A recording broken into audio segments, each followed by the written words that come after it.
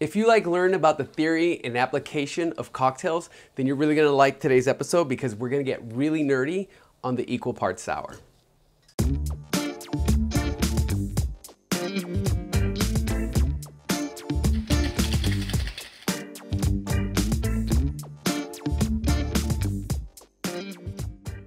Welcome to Cocktail Limelight. I'm your host, Erick Castro, and today we're gonna be doing things a little bit different.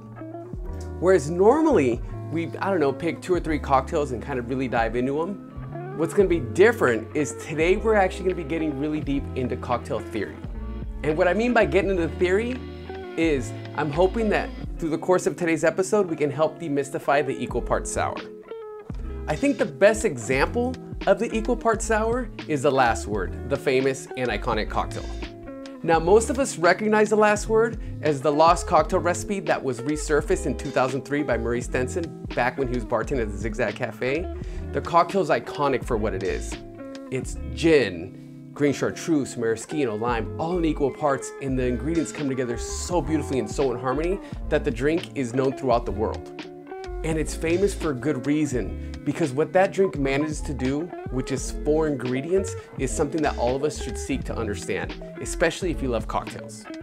And one thing I do want to mention, I take this episode seriously in regards to equal parts sours, because I don't know if you could notice, but I'm actually wearing my paper plane t-shirt. If you zoom in, you can actually see that there's literally an equal parts sour printed all over my body. Like the whiskey sour or the daiquiri, this cocktail features a spirit, in this case gin, and a hard citrus, which in this case is lime. By hard citrus, I mean lemon or lime, as the conventional oranges and grapefruits that you would find at the produce stands don't quite bring the acidity and the balance that you get from the conventional lemon or lime. However, unlike the daiquiri or the whiskey sour, the Last Word does not have any syrups or isolated sugar. Instead, it's achieving the balance against citrus through the form of liqueurs, which in the Last Word's case would be green chartreuse and maraschino. But that doesn't mean that any other liqueurs could be plugged in willy-nilly, because the liqueurs being used not only balance out the citrus in the drink, but they also balance each other. By that I mean one of the liqueurs in the drink is 55%, which is not only very high for a liqueur, but also because it's relatively dry. Particularly in contrast to yellow chartreuse, its much sweeter and milder counterpart. For example, if you were to replace the green chartreuse in the drink with yellow chartreuse, the drink would be overly sweet and way too syrupy. And in contrast, maraschino liqueur is over 20% points lower on ABV compared to green chartreuse. If you were to switch that into something, like 40% like Grand Marnier, the drink would be too boozy and out of balance. And from analyzing this, you can see why this formula works so well, because you're taking a spirit, hard citrus, relatively dry and higher ABV liqueur with a sweeter, lower ABV liqueur. Now, hopefully, now that we've dissected and analyzed this formula, you can take what you've learned from it so you can extrapolate that and apply it to your own drinks. Now, sweeter and lower ABV liqueurs tend to be more common. They're easier to find. These pretty much covers everything from Crème de Cacao to Crème de Banana to most coffee liqueurs. But on the other end of the spectrum, some good examples of perceptively drier and higher ABV liqueurs would be things along the lines of Galliano Autentico, Genepi, Grand Marnier, and even Cointreau. So now that you know this, you can honestly just kind of start to mix and match ingredients into your own equal parts sour. That doesn't mean that the drink will taste good, because you still have to make sure the flavors make sense. However, you can go into it with this knowledge, knowing that the drink will at least be in balance. And just knowing that the drink will be in balance with itself is honestly one of the hardest parts of coming up with a new drink of your own anyway.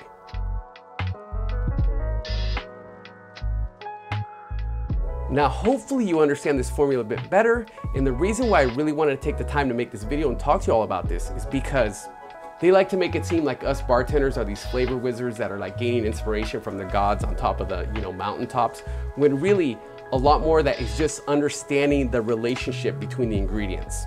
And then when you understand the relationships between these ingredients, and then you understand flavor and water content, all these other factors, it really allows you to better understand cocktails and to create better drinks and better original recipes.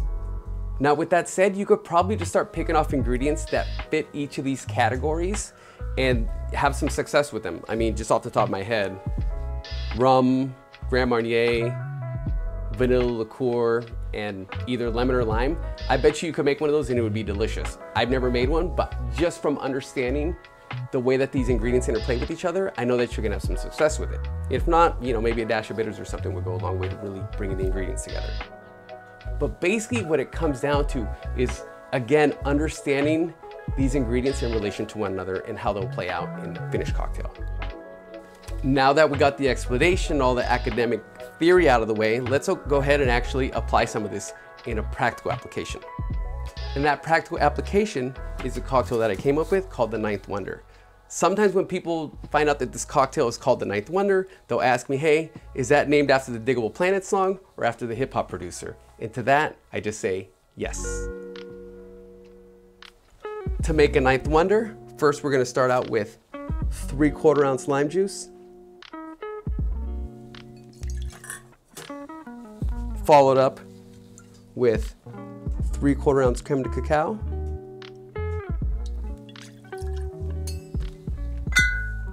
3/4 ounce Ancho Reyes, which again is a bit drier and rings in at 40% ABV.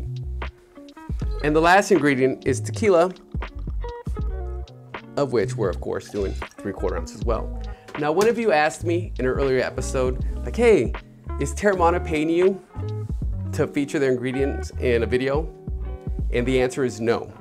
I just feel so bad for the Rocketo. He just never gets a break. So I figured, you know what? Why not showcase his tequila on an episode of Cocktail Limelight? You know, so the guy can get a little shine for once. You know what I mean?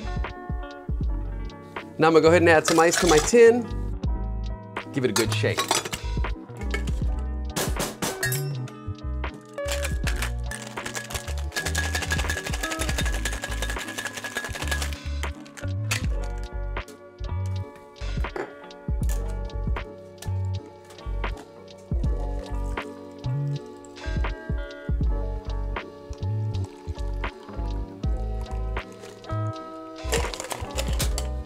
And there you have it, ladies and gentlemen, the Ninth Wonder, garnished with the lime wedge.